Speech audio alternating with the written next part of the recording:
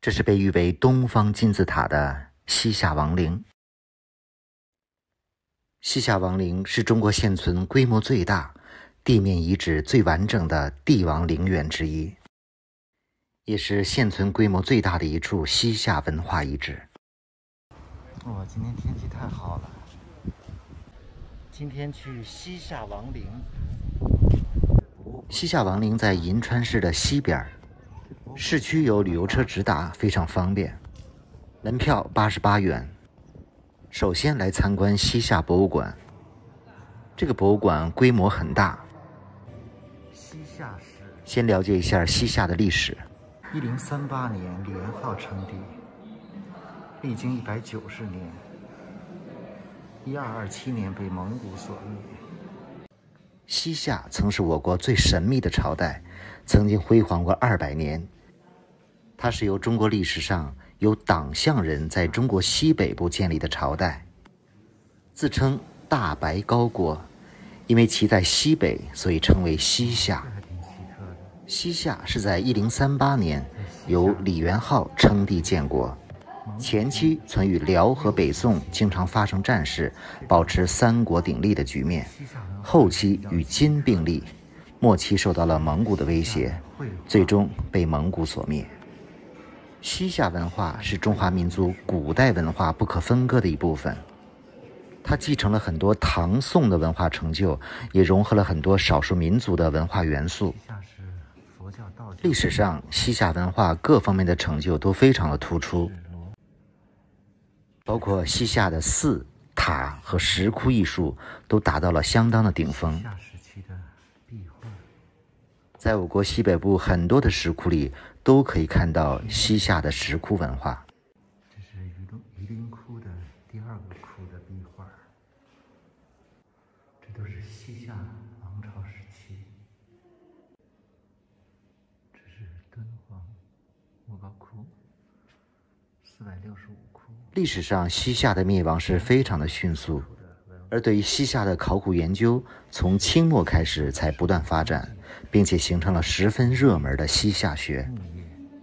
这个博物馆有2层，内容非常的详实，很多资料和文物非常的珍贵。这是出土西夏的陶瓷，看这些精美的陶瓷工艺品，都是出自西夏的。这座位于西夏王陵的西夏博物馆，也是中国第一座以皇家陵园为背景，真实展现兴衰历史的博物馆。在博物馆的2楼，有很多关于西夏陵的介绍，还有很多珍贵的文物。这是清理、挖掘和保护西夏陵的很多珍贵的照片。这是保护后的照片，左边是保护前的，右边是保护后的，基本上维持了原状。在博物馆里展出了很多西夏陵出土的文物，这些都是从庞大的皇家陵园里出土的文物。1、2号陵出土的一些东西吧。这是石雕人头像，铜牛，绿油做的绿油树，这应该是出土的吧。这是6号陵的一些东西，还真是蛮好的。这么多东西。这个西夏王陵里的博物馆还是非常值得看一看的。从这来坐景区车，现在去西夏王陵遗址。观光车。整个西夏王陵面积是相当的大，长度就有10多公里，所以需要乘坐景区的交通车先转一大圈。在车上，导游详细的讲解了一下王陵的布局。整个西夏王陵占地面积是58平方公里。右侧看到的是3区包括分布着9座帝王陵墓，还有200余座陪葬墓，规模是相当宏伟，布局严整。每座帝陵都是坐北向南，呈长方形的独立建筑群体，规模同明代的13陵相当。陵墓的建筑风格除了有唐宋皇陵的特点，又受到了佛教的建筑影响，构成了中国陵园建筑中别具一格的形式，所以有东方金字塔之称。现在保存相对完好的是3号陵，西夏陵里规模最大的3号陵。徒步参观的主要是这个3号陵。3号陵园简介是保存最好、最有特色的帝陵，被传是西夏的开国皇帝。这个3号陵也被认为是开国皇帝李元昊的陵墓。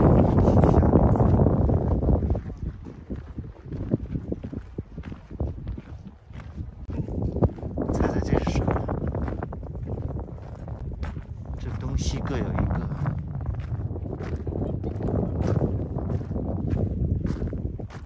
大土包一样的阙台，这一般在陵园入口的一个作为礼制性的建筑。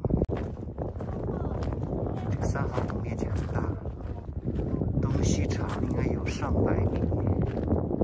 阙台往前，这边是个碑亭，这边是西北亭。这个碑亭是为帝王书碑立传、歌功颂德的场所。现在走进神秘的3号陵。现在是西夏陵。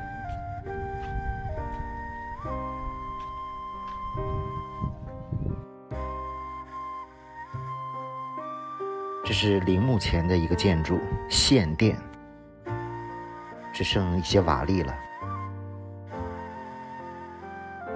远处就是贺兰山。现在来到是西夏陵的3号陵，这里面规模最大的，有点像金字塔。再看一看去。西夏王陵的建筑风格还是比较有特色的，确实有点像金字塔，规模也是相当宏大。这个像不像金字塔？有点像金字塔。这么看有点像三角形的金字塔。在历史上，西夏被蒙古所灭是非常惨的，主要是因为成吉思汗在攻打西夏的途中死了。关于死亡原因也有多种说法，所以为了报复，也为了震慑其他敌人，蒙古军不仅杀了西夏的皇帝，还屠了整个西夏王族，并把所有宫殿、陵园全部烧毁，真的是非常惨烈。可以说是被洗劫一空后又掘地3尺，粉碎得非常彻底。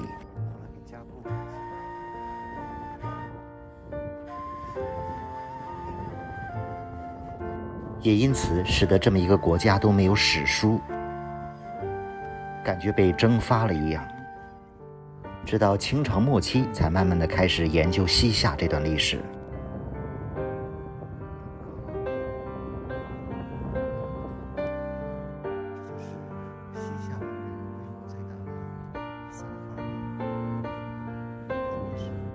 徒步围着3号陵参观一圈大概半个多小时。今天的天气非常好，远处的贺兰山也显得非常的美。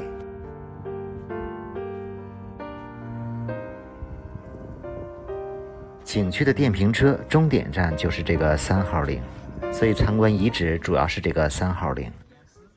吃一个大梨，很甜呐。在阳光的暴晒下，参观完3号陵，赶紧找了树荫底下。这有些碑林。在3号陵这一站，还有一些可以参观的地方。西夏史画艺术馆，西夏史画艺术馆有一圈展厅，西夏的文化历史。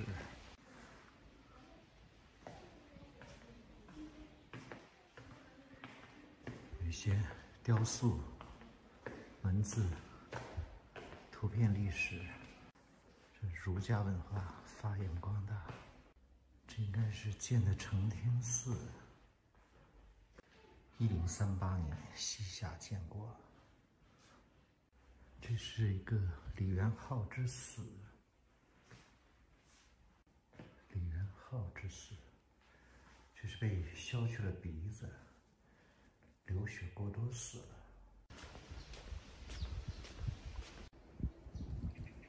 穿越西夏，这是可以从这骑这个小电瓶车。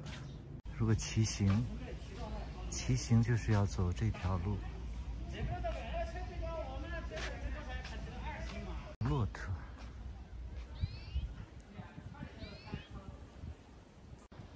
树荫下很凉快。因为今天比较暴晒，所以参观完3号陵就坐景区车回去。蛮多的。我个人感觉这个西夏王陵，如果对历史感兴趣，还是非常值得来的。西夏博物馆做得非常好，3号陵也非常的宏伟壮观。另外，景区里还有一些自费的项目，这次没有参加。所以，如果有机会来银川，可以到西夏王陵打个卡。